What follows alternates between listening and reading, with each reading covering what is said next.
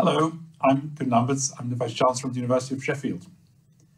I'm really sorry that we can't celebrate the AMRC Training Centre Apprentice of the Year Awards in person tonight. But I do know that we will get together next year and have a fantastic event to celebrate your work as apprentices. In the meantime, I want to congratulate you all on your outstanding achievements this year. And I want to say thank you for all that you do for your employers, for engineering, and for manufacturing in our region. We are, of course, still experiencing the challenges from COVID-19. And yet, during this time, you have continued to make a real difference to your companies through your ideas, your enthusiasm, and your skills. These awards help us to celebrate everything that apprenticeships offer.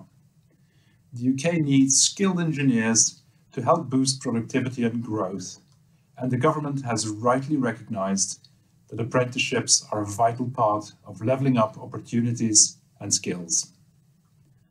As a Russell Group University, we are really proud to deliver high-quality apprenticeship training, and we really value our partnerships with the companies you work in. These companies range from global manufacturers to local SMEs, and all of them play a key part in our region's economy.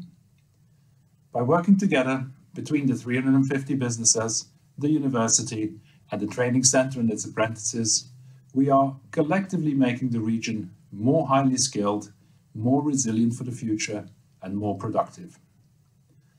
I would also like to say thank you to all of our remarkable staff who continue to teach, train, and mentor our apprentices to the very highest standards.